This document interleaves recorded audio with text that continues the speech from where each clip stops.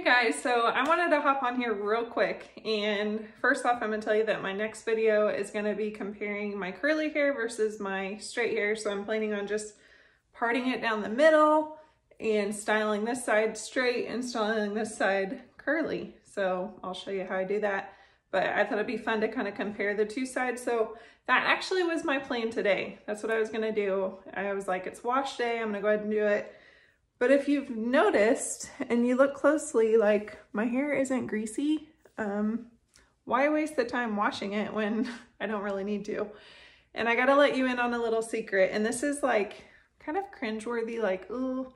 So it's been 9 days since I've washed my hair. You cannot tell. It does not smell. I naturally do have dry hair, so I usually can go, you know, a little while without having to wash it. But I was like, why wash it when it doesn't smell and it's not greasy? So here's my secret. So this is it's obviously dry shampoo. I like this one a lot. It's called Clean Freak. It's by Not Your Mother. It's great on the Think Dirty app. It's like a number 5. If you go with unscented, it's a number 4. I accidentally picked up scented. I actually would prefer unscented. This doesn't really smell. It's called Citrus Fresh, but it doesn't really, I don't notice the smell. So anyway, I'm going to show you. I've already used it, but I'm going to kind of show you. Whoa! Dropped my hairbrush. I'm going to show you how I use it. I used it yesterday and then today, and then I just curled my hair a little bit with a curling iron. So all I do is just kind of where I feel like that might be oily. Another good thing is this gives you volume too, which I like. So you just spray it on there and it'll give you kind of like a powdery look. Like it'll look kind of powdered, but then all you do is just brush it through